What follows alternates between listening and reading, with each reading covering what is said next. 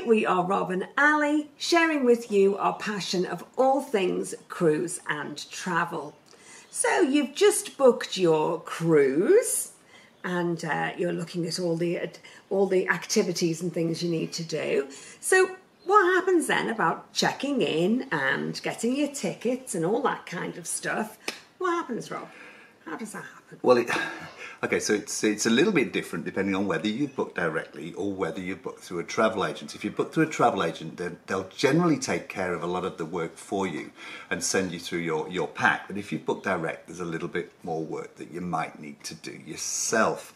So your tickets will come from either the cruise company or they'll come from your travel agent. But when it comes to checking in and completing all your paperwork and getting what you need to get on the ship, that's where you're going to have to do a lot of the legwork yourself. Okay. Yeah. Now, what I would say just before we even get to that stage is highly recommend as soon as you've booked your trip, look at the travel insurance, because once you've committed, once you've paid some money, if you have to cancel for any reason, you could end up losing anything from just your deposit to the entire cost of your cruise, depending on what happens. And of course, if you get ill, or this isn't a video about insurance, but what I would say is, generally speaking, seriously consider getting the insurance in as soon as possible after you booked your cruise. Yes, because some cruises, the ship will not actually let you on board without certain types of insurance. So it's crucial that you check that. It is. Now, just to clarify that that's not the actual cruise lines necessarily. It's dependent upon where you're going. At the moment in Australia, if you're travelling to New Caledonia or Fiji, you are required to have travel insurance with cruise cover and with COVID cover. If you don't have that insurance with cruise cover and COVID cover to cover the islands where you're going, there's a good chance that the cruise lines will not let you actually on the ship. And recently, when we went on cruises recently, they check every single person. It's become more of a check than the COVID. Yes. But anyway, that aside, as I said, it's not a video about insurance. So most cruise lines will have. I'm going to talk as if you have done this directly here. Yes. Although I think if you book through a travel agent, we still need to actually do this ourselves anyway. So most cruise companies will have an app or a website which you check in. They've got different names. P&O's is called Cruise Control. Do I do that when I book, or when would I do that? Some of it you can do as soon as you're booked, but you can't actually complete that process until a period of, it varies between the cruise lines, but it could be anything 30 days, 60 days before, it depends on what it is. And when you do that completion, that's when you print your boarding passes and when you print your luggage tags. Okay, so you hop onto the website or you hop onto the app, and there will be some information that you need to fill out there. Personal details, name, address. You will need to fill out your identification details, so that's passport if you're going on an international cruise, or just local domestic ID, like a driving license, for example. If you're not leaving the country. You'll have... Oh, and they also give you the opportunity to say about dietary requirements. I remember this one because of my dietary requirements. But yes, that's the opportunity then. It is. You can put dietary preferences in there, but they also the class, generally speaking, they'll class the dietary requirements along with the medical. So if you've got any medical conditions you need to disclose, put those on there, and any dietary. So if you have any allergies, for example, that way the cruise line knows what to expect and what not to give you. It is actually recorded on your file. It's not just a question of putting it on there for preference. I know a few years ago I was travelling with somebody who had allergies. They put it on there, and the ship actually refused to serve them some items. Absolutely, yeah. Even though they then wanted them, they just went, no, you put down that you've got an allergy. Yeah. They wouldn't take the risk. Yeah, that's true. So other things you'll need to put on there are emergency contact details, and generally speaking these days you'll need to upload a photograph. Now, this does not need to be a passport photograph. You can smile. Smile. The photograph is merely for identification purposes. It will be attached to your cruise card. And it saves some time at the, not a lot, it saves a little bit of time during the actual embarkation process. Every time you get something from the bar, this is the when they put the card through, this is the photograph they see on their till, isn't it, of you? Yeah, they check that it's you. So yeah, you can have a nice one. So that's a bit of a safeguard, actually. So if somebody loses if you lose your card and somebody finds it, they can't use it and go and sort of do damage at the bar, because they'll immediately say that it's not the same person. So that is, so you fill out all those details. You'll have to make a declaration. At the moment, you'll have to make a declaration with regard to your COVID status, your vaccination status. That may change, so watch the space on that one. That is, I think, pretty much about it as far as that, until it comes time, and it will tell you at what stage you can do this, till it comes time to printing your boarding pass and your luggage labels. Okay. Couple of things to point out here. When you print your boarding pass, you will be asked to select a boarding time. Now, the early times always go quick, so keep an eye on that date, and pretty much as soon as that date comes, if you're wanting an early boarding, hop online and make sure you just secure that early boarding time. Yes. Yeah. And then once you've done that, you can print your boarding passes and print your luggage labels. Make sure you print enough luggage labels for all of your checked-in baggage, or you could just print one and photocopy it, whatever, but you need one of those labels on each of your checked-in baggage. Now, if you don't have a printer, if you don't want to print, for whatever reason you aren't able to print that off, you can get them done at the port. There will be people there waiting to they write your luggage labels, and fasten them to your bags. But just be aware that if there are a few people in that queue, it could add a little bit more time on. So it's just make provision for it in the time that you're arriving. Is what I'm saying. What we found is, so this is what we do. So this is just a tip for you if you wanted to do this. We take a picture, or an on-screen picture, or an actual photograph of things like driving licenses, passports, insurance. We take a copy of all that, put it in a folder in your photographs, in your photo gallery. It means everything is there together. Even your emergency contacts, if you just need something in an emergency. So it's all there in one place. But then we print everything off. Now, we're lucky enough we've got a printer at home. If you don't, you can just go to somewhere like we've said, Kmart, sort of Target, Office Works, even the post office will do it. And you don't need to download it onto a little memory card and things the way you used to. It's now done by Bluetooth. So it's just on your phone.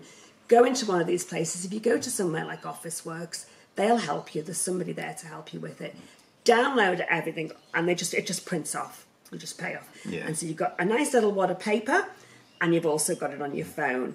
It's a bit old-fashioned to say it's on paper, but it's so much easier, isn't it? Check out. Oh, check in, but yes. But just a couple of points on that, though. They will not accept photographed or printed copies of passports and any identification. You need the original documents for that. You need your passport, you need your driving license. But yes, we do.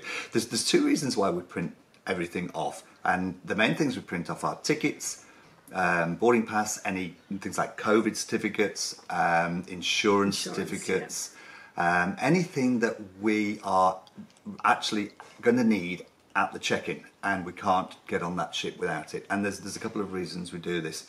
Firstly, and we've seen this happen, is somebody's pulled the phone out of the pocket, let go of it, dropped the phone, and it's dropped on the floor. Now, I don't know whether that phone was broken or not, but if you've got everything on your phone and your phone is broken because it's fallen out of your pocket at the terminal, you've got no record. You can't show, and if you don't show those documents, and you can't show those documents, you're not getting on the ship. The second part, the second reason we do this, and not only do we print them off, we actually give them to each member of the party. So every member of the party has their own little copy. Yeah. And the reason we do this is if there are a group of you, and it doesn't need to be a big group, it could just be 4 of you, and you are checking in, they may split you between booths. When you get to the terminal, you're allocated to booths. It's just a long line of booths, and they just process everybody and you go through. If you're allocated to separate booths and you've got one person has got all that documentation on their phone, you're passing the phone back and forwards, and you're trying to find out. But you can't find anything and not only like this. It's great for a backup, but you can't find it, can you? Backwards and forwards with it. There you are. And the other thing is, trying to make it bigger on the screen. They can only do one at once. once, because only one person can look at one document on the... So we print it out. Look, we do try to save the environment and try and limit printing as much as possible, but some things are just too risky. It's just easier. And so we do that. So that's why we print out all those documents and we take them with us to the terminal. Let's rewind a bit. So let's rewind to 24 hours before we board. Now, this is just for now. Things may change, as we say, in the future, but for now, you still need a rat test, which is the old COVID test that you can do. You could do at home. I think most people do them at home. You can go to one of the special places that still do them, but why bother? The PCR. Yeah. You don't need to get an official test, really, is what we're saying. The rat tests are sufficient. I think most people do rats these days because they're so easy and cheaper. And so that's as it stands at the moment. 24 hours before, you need a you need a negative. You don't get a positive. You need a negative. You need a negative result, and you need to take a copy of that. Take a picture of that. So another copy. You need to take a picture of that with next to a government-issued ID and verification of time and date. So we use another phone for that. Put all three items together: the test, the ID, and the phone, and take a picture of that. And we also print that out as well. Yeah. So we do the driving license, the phone, and the rat. Yeah. Like I say, things may change, but as it stands at the moment, at the time of making a video, that is nice what and easy. is required. And again, we take prints of it just in case, because if you've got it on your phone and something happens to your phone, you haven't got that proof anymore. Okay, so we're all set to go. Yeah. So we've got to the exciting day. This is the exciting bit. This is the day of your cruise. So, of course, you check your paperwork. You make sure you've got your parking or whatever, or all your travel arrangements if you're flying. You need all that separate documentation as well, all in order. Off you go, and you arrive at the cruise terminal. Yes. What next? So when you've arrived at the cruise terminal, there will be a baggage drop.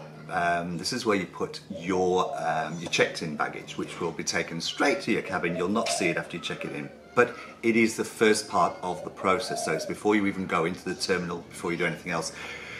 If you've got your luggage labels on, that's fine. If you haven't, queue up, get your luggage labels put on and take it away. But do not put any of your travel documents in your checked-in luggage.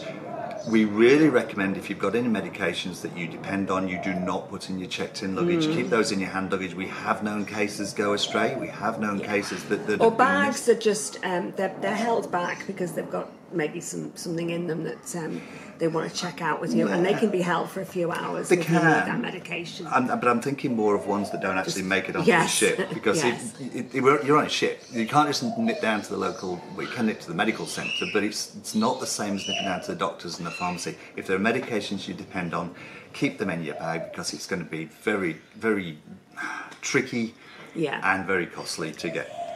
The other thing is, you cannot take it's water and liquids and things. I had a flask of coffee actually, and I wasn't allowed to take that through. I had to empty that down the sink, which was very disappointed about. This lovely hot coffee that I'd got and poured it into the flask. So you can't take liquids, and you've got a little bit of a queue before you actually get through. By the time you've done security and check-in. So if you've got something like that, like a flask or a water bottle, either put that in your checked-in luggage, or you'll have to just empty it out so it's empty. Yeah, I'm not sure you can put it in checked-in luggage, but anyway. So your luggage will be scanned. Do not be tempted to take any items that you cannot take and put them in your luggage, because it will be scanned, and as you said before, it can get held up. Yes. I know we put some cans of soft drink in the case once by mistake. Never even thought about it. Of course, it went through on the scanner. They could see that it was cans, but they will not check out what they were. They won't check it without you being there. So you have to go down, and then you have to see them. And of course, that's hours later. It was a hassle. It is a hassle. Yeah. Anyway, so you checked your bags in. Away they go. Off they go, and you go into the terminal. You'll generally have to queue up, I guess, but you will then go to one of the booths that we were talking about earlier. A booth sounds like it's like a voting booth, but it is actually just a straight line desk on most of them. Pretty much like a voting booth, but without the petitions between them. Yeah, look, they're really quick, they're really efficient, but if you've got all your documentation there to hand, which will be your ticket, your boarding pass, your identification, your insurance if that's necessary, your COVID vaccination as it stands at the moment, your COVID RAT negative or PCR negative as it stands at the moment. We've always found the check-in excellent. Oh, it's very good, yeah. They're so friendly and they're very accommodating. Very they have to be efficient and they have to be thorough. But they've always been delightful. If your photograph was not adequate for their purposes, they will take a little photograph of you. Yes, we say you can smile, but I don't think they appreciate dark sunglasses and a hat. You have to remove your hat and sunglasses and everything has to be your face, because they will. This is your identification. Once you get on the ship, it is basically a replacement for your passport. So when you're getting off and on at any stops, it's like I said, it doesn't need to be a passport photograph, but they need to be able to identify you from it. So they will do that. That's a quick process. It generally takes longer to queue up for that than it actually takes to do it. As I said, sometimes they may split you if you're a group, just to get you all through quicker, and then off you go to security. Now, security is pretty much the same as what you get if you're flying. If you go through an airport, it's pretty much the same process. You have to take out all your electronics, your laptops, computers, that kind of thing. The phone, you have to put your phone in. Sometimes they make you take off the big watches, those kind of big electronic watches. They have to come off. If you've got very heavy jewellery, or a lot of bling on the belts and shoes, you may have to take those off as well. You know, you have to go through the little arch, and then everything goes through on the belt. It's pretty much the same thing. All your hat and everything has to come off. Again, they're very thorough about this. All goes through the scanner as well. So. Does take a little bit of time. Just be patient. It's one of those things for your own safety.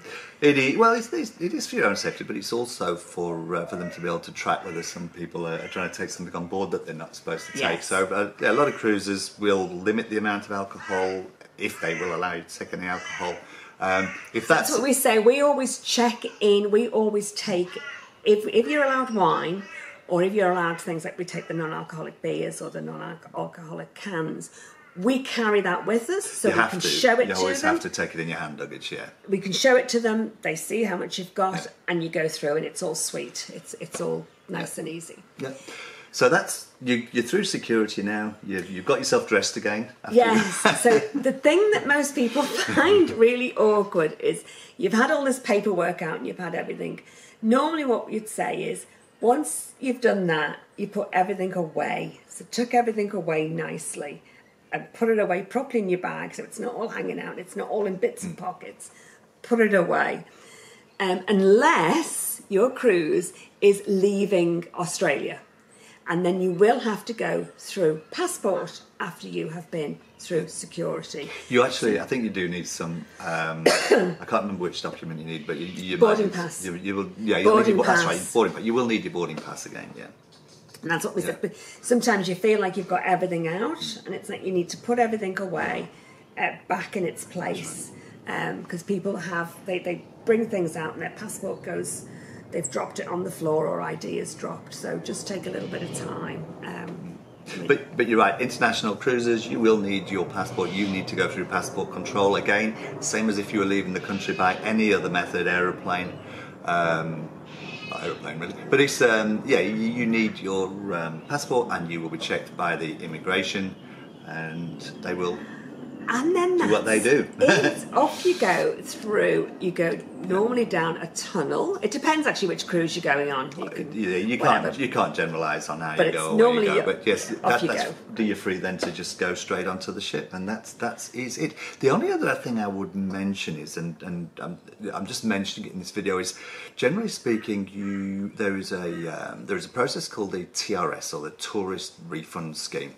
We might do another video on this, but it's a mechanism in which if you have purchased something within 60 days of travel and you're taking it with you and bring it back into the country, you can reclaim the GST on that, but you need to be aware that it will form part of your duty-free allowance for goods coming back into the country. So if you're not intending on bringing anything back in, other than what you take out with you, and you've bought, say, a new camera or something like that, or a new laptop that you're taking with you This within 60 days this is in the country. In Australia. Yeah, it's what you've bought here in preparation for your trip, and then you take it with you, you can claim the GST back on it.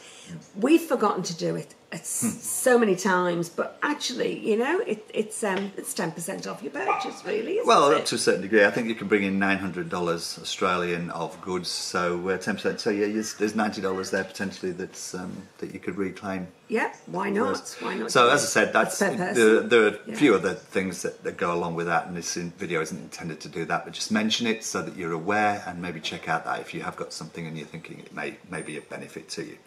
Now, one of the things, just to finally wrap this up, is once you then get on board the ship, it's a really strange feeling, because although there are people there to greet you and they go welcome, you suddenly feel that you just arrive in this huge sort of oasis of a ship, and it doesn't matter how many times we do it, we always kind of go, right, what next? Right. What do we do? What should we do first? Even though we know exactly what we want to do first, you just feel a little bit strange. However, there are lots of people there to help you on your way. They've all got their kind of little uniforms and things on, and their badges. But essentially, really, the first thing that you want to do is go off and find your room, and that's it. You'll have your room number. You make a good point, and I did mention it. You've checked your luggage in, you've seen it however long ago it was, and you're wondering when you're going to see it again. Your luggage, your checked-in luggage, will be delivered to your cabin by the crew there. So they will. What time that's going to be, who knows? But they're generally fairly quick, and they generally get them to you as quick as possible because they've got other things to get on with. Could be an hour or two. And these days, or it could be there by the time you get on. It depends on how quickly it got on. Anyway. We have another video about what to do once you arrive, first day, how to check out your cabin, how to make the most of that first day. Yes. So check that one out. All right, that's enough for us now. Thanks for watching. If you've enjoyed this video, please hit like. Please subscribe, please. Yes, please subscribe. We want to get these subscription. We want to get these subscribe numbers up, please. It helps so much. Rob puts such a lot of effort into the editing of these. It's all good fun. But yes, please do. And if you want to see some more of our videos, hit the notification button. That's it for now. Thank you for watching. We will see you in the next video. Oh, we hope you have a fabulous cruise if you have already booked one. And if you're thinking of it, just do it. You'll love it. Okay. Take care. Bye for now. Bye for now. Bye.